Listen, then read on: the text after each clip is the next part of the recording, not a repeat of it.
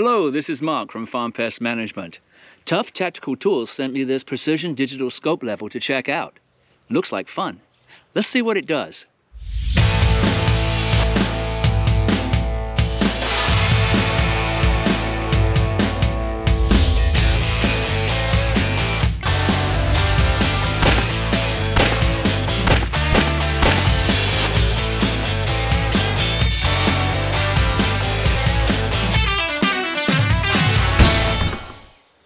Okay, we're going to put this on the gun, but before we do, let me just show you this.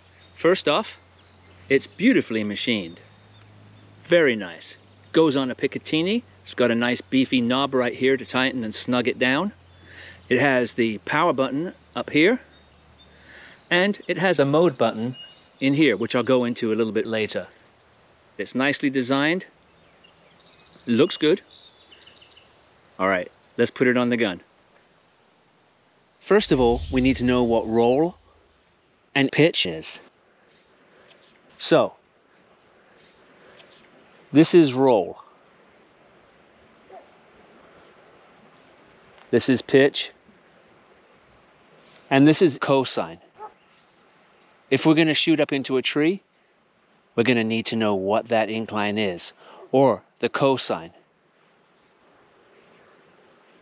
So, I'm feeling that the gun is fairly straight right here, just by looking through the crosshairs. Now, let's put on the Tough Tactical Tools Precision Digital Scope level.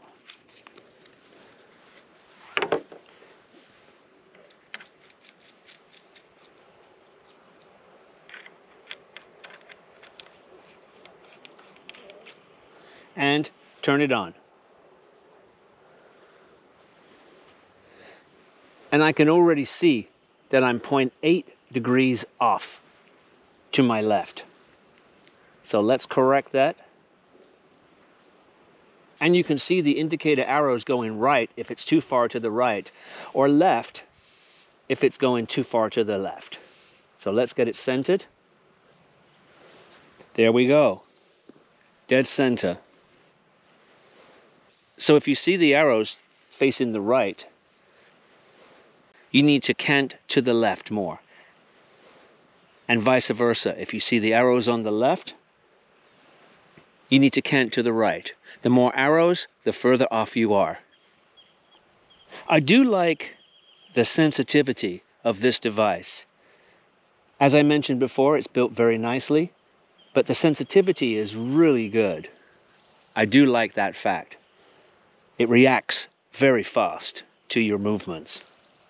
Even at 50 yards, a little bit of cant to the left or right could be the difference between a headshot or wounding an animal, or a totally missed shot in that case. So it's very important that you don't have your gun canted. Tough Tactical Tools has also built in a zero mode.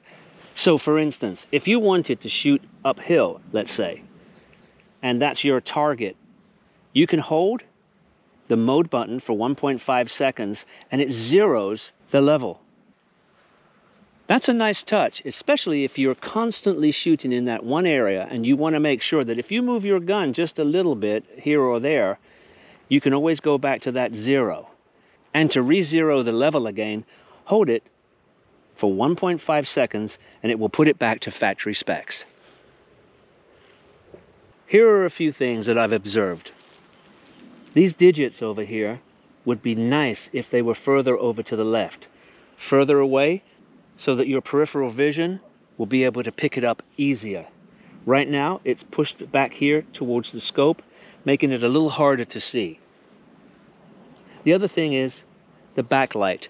Sometimes when I'm in a little darker situation, it's very hard to see these digits. Maybe it would be nice to have a green light in whatever mode that you're in to indicate that you're dead center or level.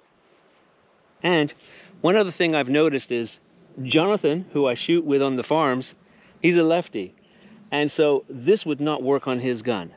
But I do hear that they might be making a left-hand version. I did move the unit further forward